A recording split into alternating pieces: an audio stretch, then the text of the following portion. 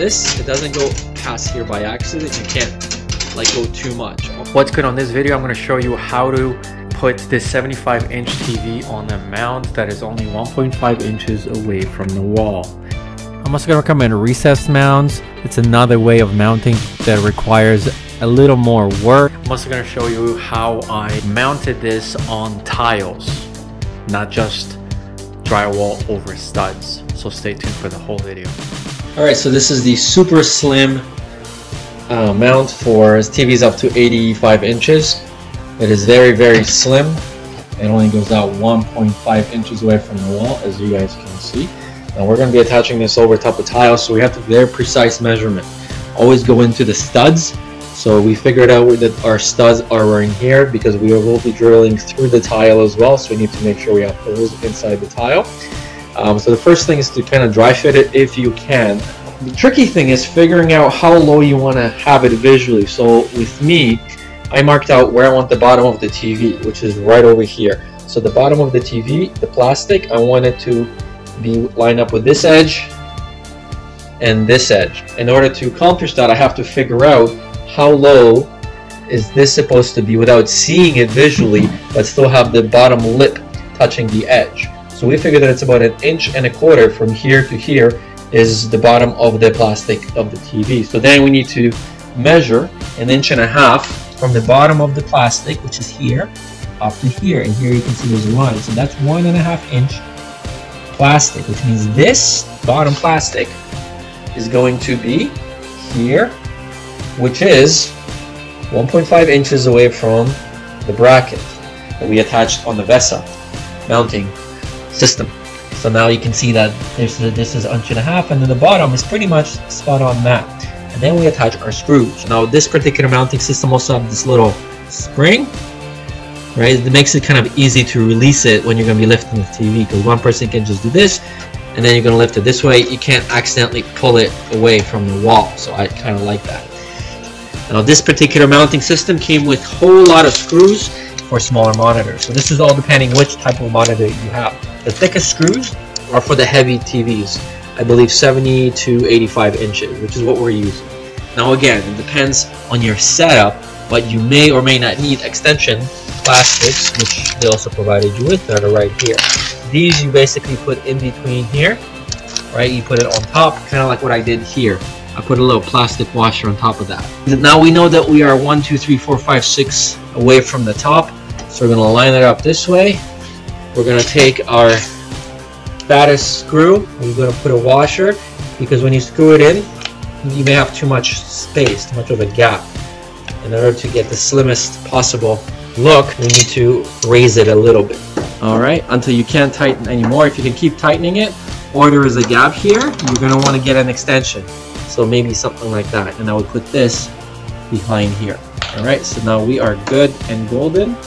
Now we take our second screw, and then we put this here. Now this one, because we are pretty much at the very bottom, you don't need an additional bracket. If you need it to be, say, in a center here, right, you obviously want to have something like that. So then you put this through it, and then that gives you that extra lip. But in our case, we don't need it because it's here by myself. So I will attempt to put this on myself. Although, do not do it unless you're 200% certain that you can do it. I've already done it once. By the way, in case you're wondering, this is a little LED string because we want to have a little light shining onto the tiles that we're building here. Now we're going to dry fit the TV to make sure it's good. If it's good, we're going to go and remove that, and we're going to tile and mark out where the spots are for the holes that go inside the wall. Alright, so both holes are now cut like this. You want to make sure you get some sort of a plastic bracket, so as you're tightening it, it's not actually going to go next on the chip, or worse, crack the tile as you're gluing it on. So we're only going to get a little bit of in. Remember, we pre-drilled these holes before we put the tile on, and we measured exactly where to cut the hole on the tile, so we wouldn't have this issue later. The 4 holes in the cable loop management is cut. The next step is to begin our grouting. We want to grout basically these seams so we can actually finish up the mounting and the screwing of the mount itself. To grout, we are using simple grout. It's a pre-mixed, no mixing, no mess.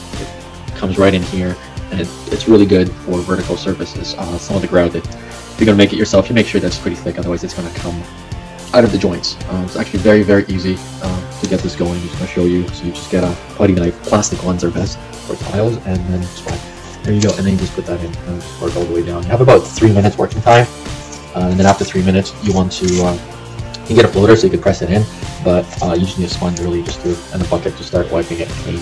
So, and here is the final result. The 75-inch TV is on the slim mount. We ended up tiling that whole place. I want to show you guys where those pull strings are.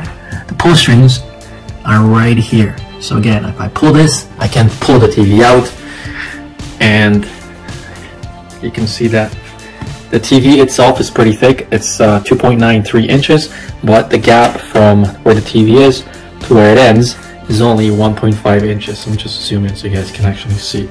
So there is the mount itself. So could it be slimmer? It could definitely be slimmer, but in order to get this slimmer, you would have to have this part be eliminated, and there are TVs that are more expensive. They don't have this, and then the VESA mount is kind of recessed inside. So yeah, but again, you're talking about another $500–600 difference. It's, in my opinion, not worth it. This looks definitely nice, and again, I was telling you guys about that LED string. The only problem is that it does shine, reflect on the tiles. If the tiles were matte, it wouldn't be so bad, but at night this looks so good. And then this is obviously controlled to the remote, and I can change the colors as well, and it just looks really nice. So that's it. Thanks for watching.